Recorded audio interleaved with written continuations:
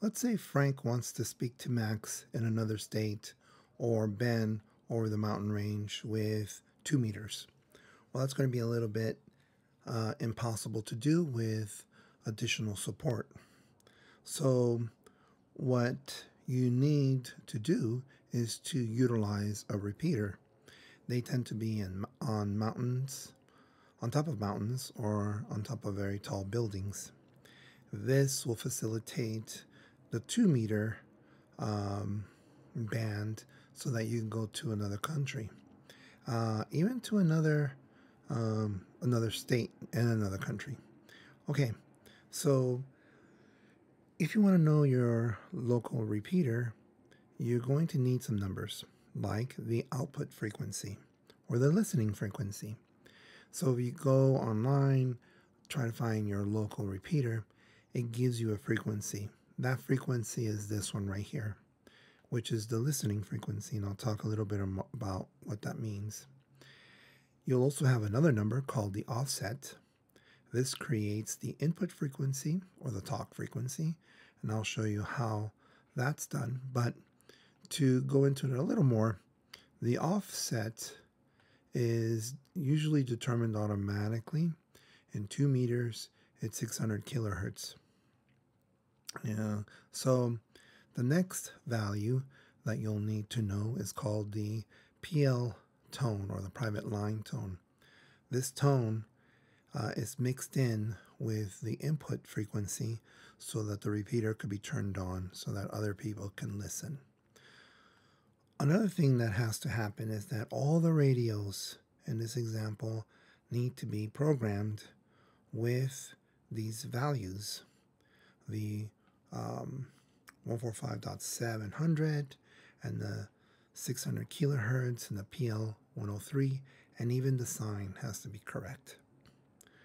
So when you turn on your radio, you see these numbers, you know that your radio is in what they call duplex mode.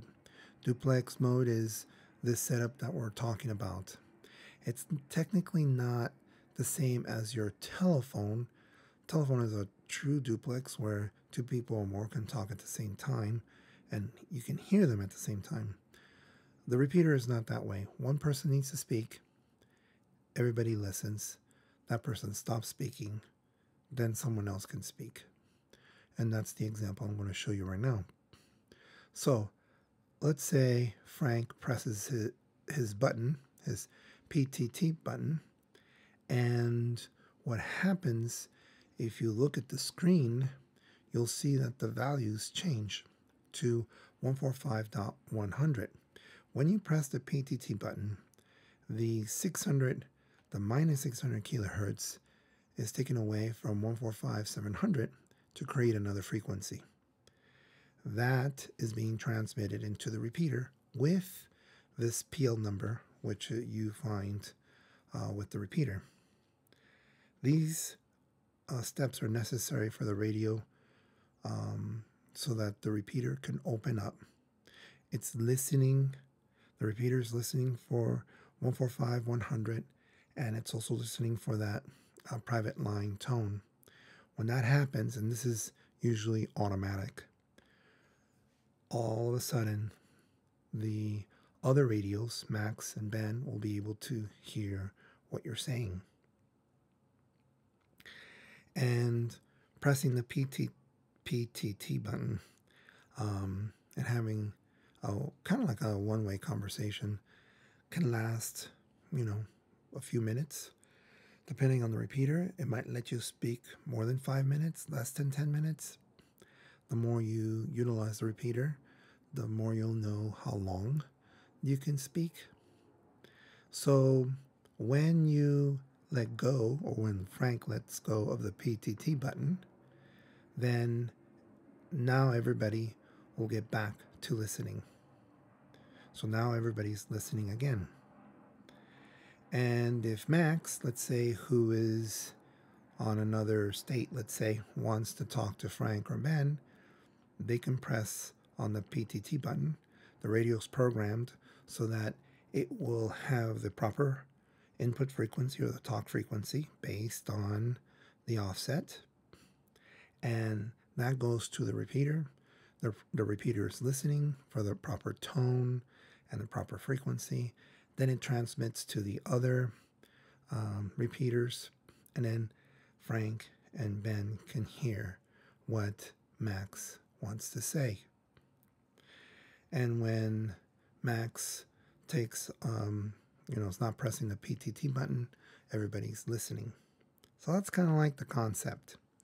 You have to program the radio with these particular values.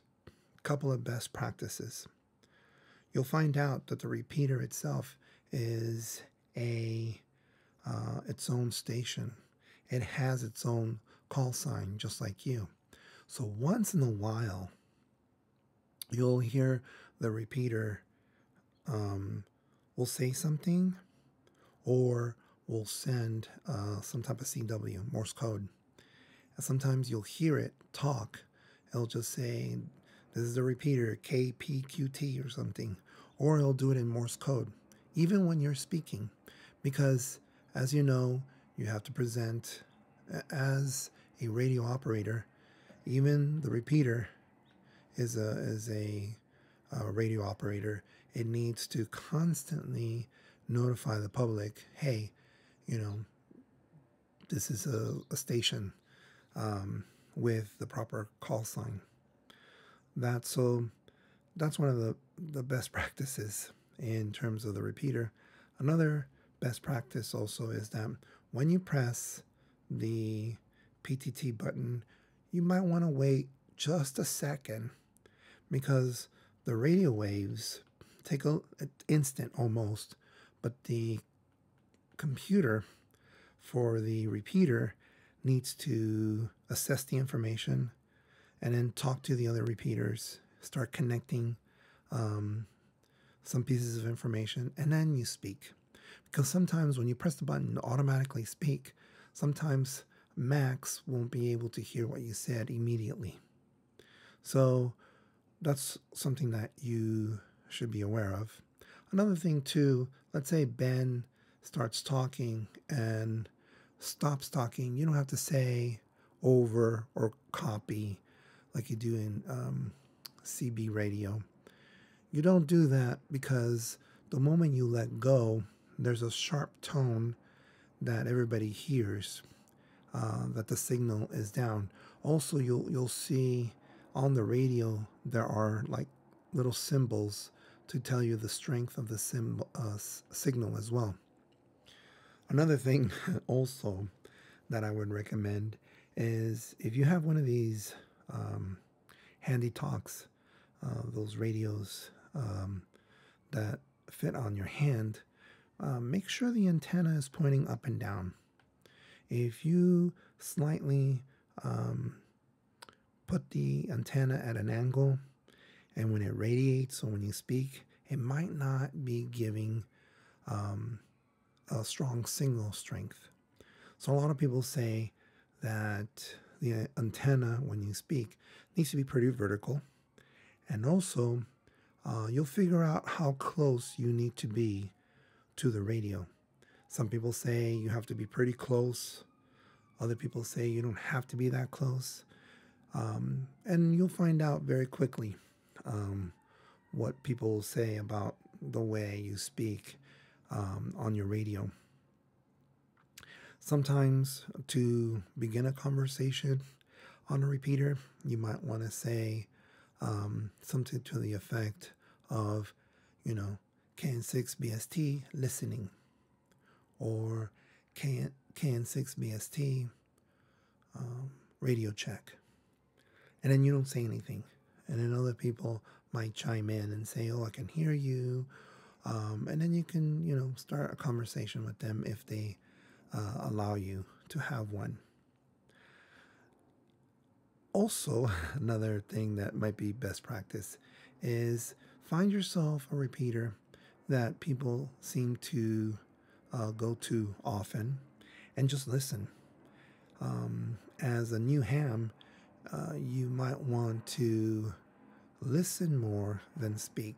That's best advice that I've received in the last 2.5 months, is that if you want to understand the lingo, the protocol, um, the proper way of communicating through a radio, is just listen. Listen first. Write down the lingo. Find out how to, have a discussion with people. And then you can start practicing yourself.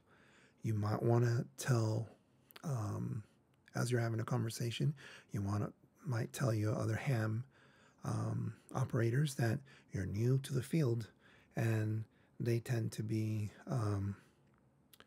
more helpful, and that's usually the case. All right, so hopefully that gives you an idea of how to utilize your radio for a repeater.